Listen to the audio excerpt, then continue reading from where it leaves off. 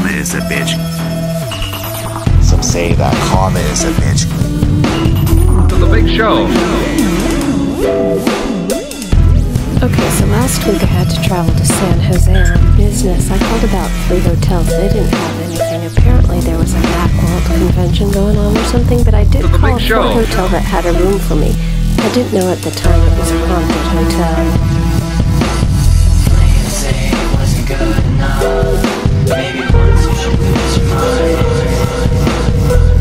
I mean, I should have guessed it was a haunted hotel, because the minute I walked in, there was a huge portrait of this woman named Mary. She was the matriarch of the family that owned the mansion that was the hotel before it was renovated and it turned into this haunted hotel.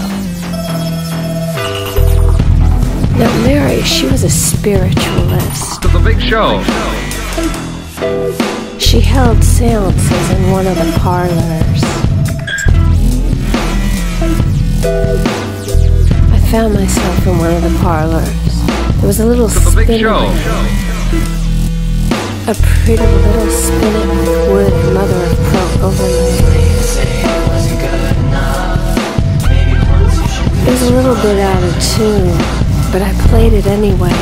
But the melody that played, it wasn't my melody.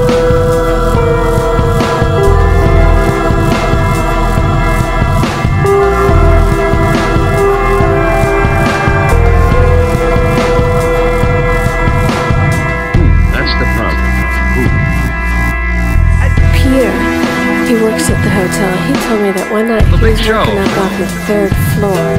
Now, nobody stays up on the 3rd floor. They don't, have rooms for guests on the 3rd floor, but they have stuff up on the 3rd floor, offices and whatnot up on the 3rd floor. The big show. And at 10 o'clock at night, when he was there all by himself up on the 3rd floor, because the offices and stuff are closed at 10 o'clock at night, the lights went out because the lights automatically go out on the 3rd floor at 10 o'clock at night to save energy.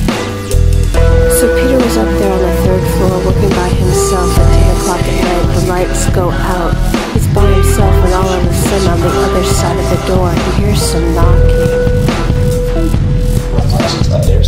That's the problem. That's what Peter told me. The big show. Denise told me at 3 o'clock in the morning the phone in her room rang. Reflections of their spirits.